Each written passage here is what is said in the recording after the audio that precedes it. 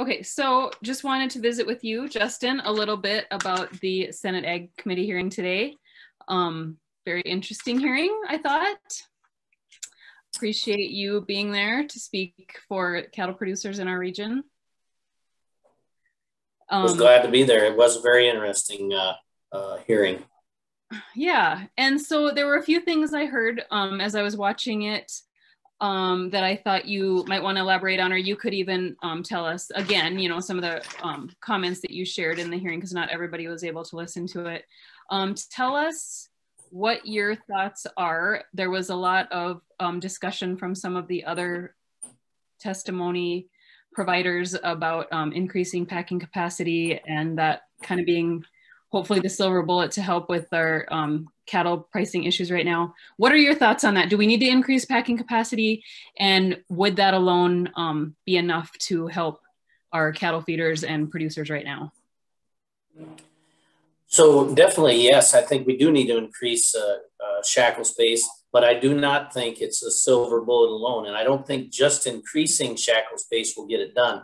Those small and medium-sized packers have got to be sustainable. They've got to be viable in the marketplace. And if they're not, then we haven't done anything. And if we increase shackle space and it's only to the big four packers, I also don't think that does us any good, because then they even control and influence more cattle. So I do think we need more shackle space, but it's got to be done in a way that it ensures that we have more competition and that we get more players in the market, not less players, and just giving them more market share. And you referenced something in the hearing. I remember you talking on this issue about how we have seen in the past sometimes new packers start up, but as for them getting their product actually into the marketplace, when they're competing with the big four packers that can lower their price when they want to, I guess, you know, what's your concern there with that? Well, it definitely is. And we have a real fine example right there in South Dakota in the Aberdeen plant, and Senator Rounds and then Governor Rounds, when they got that plant going, had a great plan in place. They wanted to get into a niche market and work with just South Dakota beef and try to make that go. And they found out that they could get it up and running. They could get the cattle in there. But then all of a sudden, there's nowhere to sell the meat because the big four said, no, we're not going to have you cutting into our market share. And they squeezed them out. And that's how that happened. And we're on our third owner in the Demcoda plant in Aberdeen. And that's a pretty good model. If you look at history in these regional plants, it takes 1, 2, 3, maybe the third owner finally makes money. And that scares me when everybody starts saying, let's just build plants. Okay, that's fine. I get it. And we need it, but we've got to be sustainable. It doesn't do any good if we can't keep them running. Right. And that plant wasn't even private. I mean, there was a lot of tax dollars that went into that plant, and still public. Yep. Okay. And they hit at a tough time, you know, but right. But it's as you said, kind of maybe a example and warning to what can happen, particularly for producers, maybe trying to put up some of their hard-earned dollars to invest in something like that may or may not work for them. Okay, and there was a question at the very end that actually never was answered. Senator Hyde-Smith was asking, and I don't know that I got her full question, but she was asking about I believe the move from GIPSA to be directly under USDA. And then I think she was asking you all what your opinion was as far as DOJ working more closely with USDA. I'm assuming she meant in view of the fact that that GIPSA maybe doesn't have the legs that it used to, for lack of better words. And I was wondering if you might want to hit on that now. Just that concept I think she was getting at was the DOJ working hopefully more closely with you. So I didn't take that question on just because I wasn't 100% sure, just like you said, what she was asking. I do have an opinion on, I think that if the Senator Rounds and Senator Tester's bill of getting some teeth into the DOJ, getting them subpoena power, one of the ideas that U.S. Cattlemen has floated to them is to also have a working group of industry folks that have knowledge of it to help with those investigations and give them background at least on how some of this works. I think we could see in the hearing today too, that when we only focus on academics, that we get very different views than we have in the real world situations of how it actually works.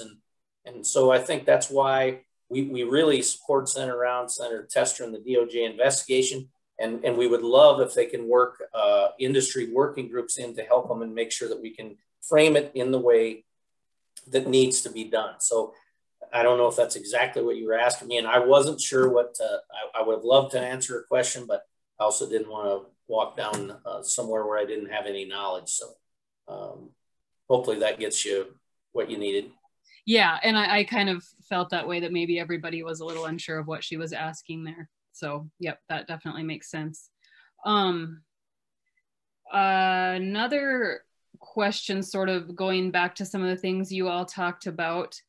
It was, of course, AMAs were discussed a lot, and there was some differing viewpoints on how important they are to the industry, whether they are sort of bringing dollars to the producer or taking them away. I feel like there's a little bit of a pull there in opinions, possibly.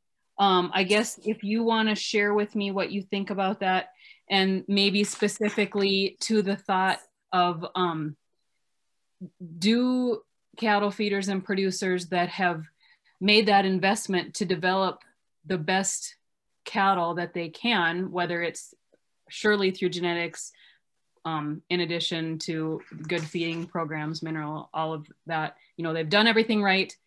Do they need to have an AMA in order to realize profit for those, or are there other options? Or is there a possibility that these AMAs may even be working the opposite and not giving money back where it's due to those that have that are producing the top quality products?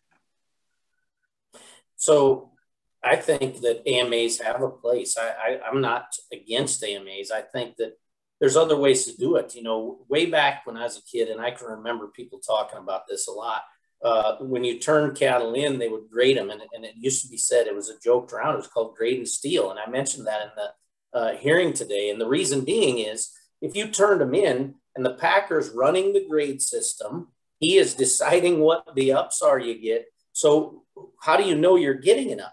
Right. That quality product should get more. I totally agree with Mr. Gardner's testimony today on that. But there are other ways to do it. The packer has gotten, through efficiencies, gotten rid of all the buyers. They don't come out and look at the cattle. They don't find out who has better cattle. He's right about that. There should be a separation of price. And it shouldn't be that Carrie Stadheim's cattle are worth exactly what mine are. There are genetic differences and there are feed differences, and they should be able to pay for them. But that shouldn't be all on the onus of the producer. That should be left to the packer. And you should be able to make choices. If there are grids out there that you think your cattle fit, then you should be able to do that. But we shouldn't be hanging the hats of every grid and every AMA on price discovery of the cash market, which is so thin, and they can buy the ones they want that don't even fit a grid or that they're lower quality cattle. And that's how the base price starts. That's what I wish that I could get across to some of those guys that love the AMAs, because I'm not saying we shouldn't have them. I'm saying we need to be able to have that base price found out in a more robust, true price discovery with more cattle involved and the same kind of cattle they're selling.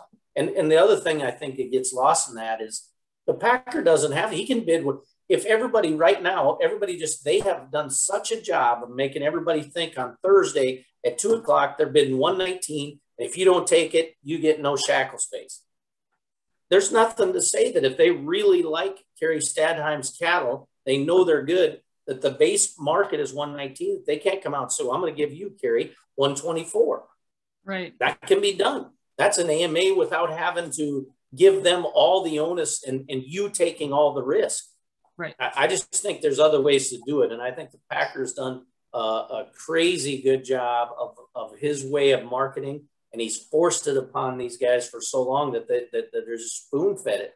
And the few guys that sell in the cash market now are holding all the burden for the guys that have kind of sold out. And And every time those AMAs, they give them those, that's more captive supply. That means they know the cattle are committed to them. They know they're going to get them. And when they can get to a certain number of captive supply, then they can do what they want with the market. They don't have to go out. I really disagreed and didn't get to say in testimony today with Mr. Gardner's statement that if we had 1,000 packers out there on today's market, he said it'd be the same. I vehemently disagree with that. If we had 1,000 packers and we had box beef at $335, they would be climbing over everyone's cattle to pay somewhere way closer to that box beef trade than we are today. Their idea that shackle space and the only way that we can make money in the cattle market is when we have less cattle than they have shackle space, and then we're going to get paid for it. That is a ridiculous, ridiculous way to think about how we should sell our cattle or how an industry should work, in my opinion. I was going to ask you about the comment about 1,000 bidders because I thought you may have a thought or two on that.